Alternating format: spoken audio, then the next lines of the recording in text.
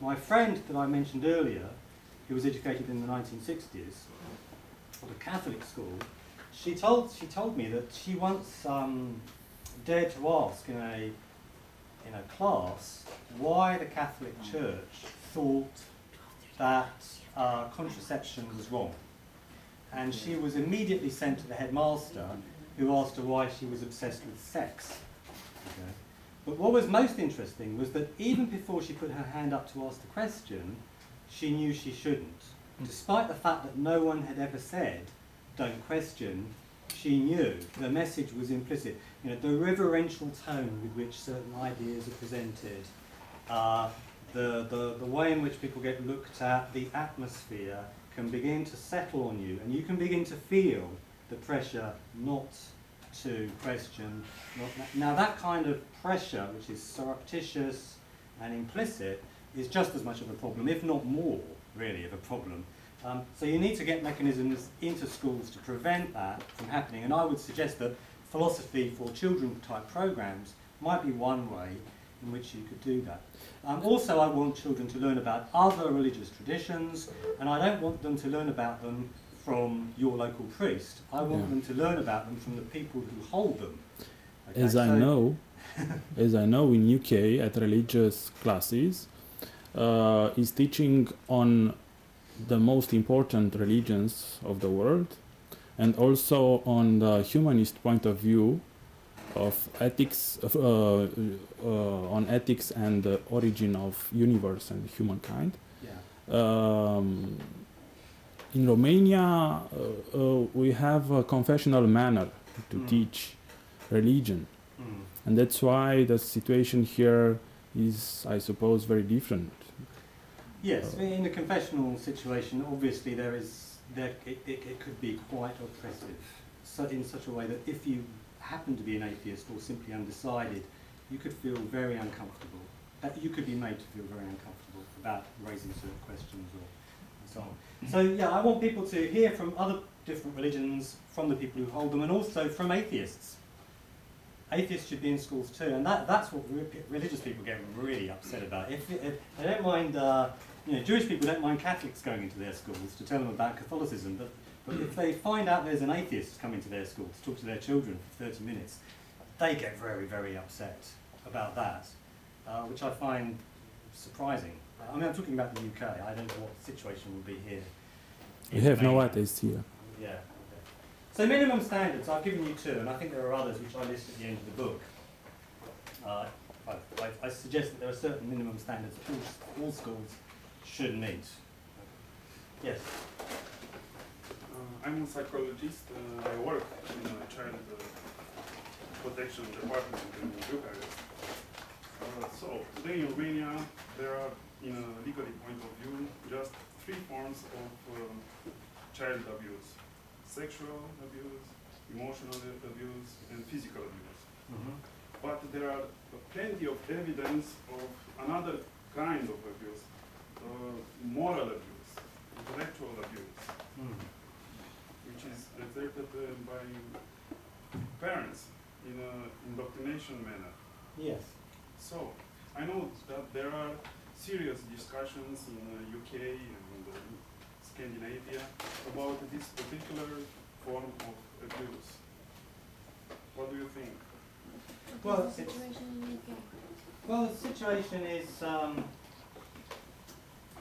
mean, clearly that kind of abuse is exactly what I'm talking about. You know, thought control, whether or not it's an extreme form of brainwashing, or whether it's the kind of education my Catholic friend received in the early 1960s, which maybe we don't want to call brainwashing, but clearly was highly oppressive and psychologically manipulative. Okay. I am very much opposed to that, obviously. What's the situation in the UK? Well, it's complicated. There are, every school has to have, by law, a religious assembly, which is very odd, I think. Faith schools that are funded by the state are controlled by local council bodies made up of religious people and council people who determine what the syllabus will be. And then the other tier is independent schools, independently funded. They are not answerable really to anyone when it comes to moral and religious education. So there is a great deal of concern, because one of the reasons there's a great deal of concern is that clearly we have a Muslim population, and some of those Muslims are becoming more and more and more drawn towards a very fundamentalist form of Islam, and are becoming more and more sympathetic to violence, one form or another, directed against Western targets. And so, unfortunately, that is the reason why this kind of psychological manipulation and pressure and so on has suddenly become of interest. But it's a bit of a shame, because it's not just the Muslims that do it. I mean, the Catholic Church has been doing it for a very long time. It's just that they don't go around blowing anything up at the moment. It's wrong labeling the child that he is a Christian or a Muslim or a Jew. It's very wrong. Yes, it's wrong no Because matter it's who an does it. ideology, Mm. not a choice. Yeah. The ideology of parents here. Yes.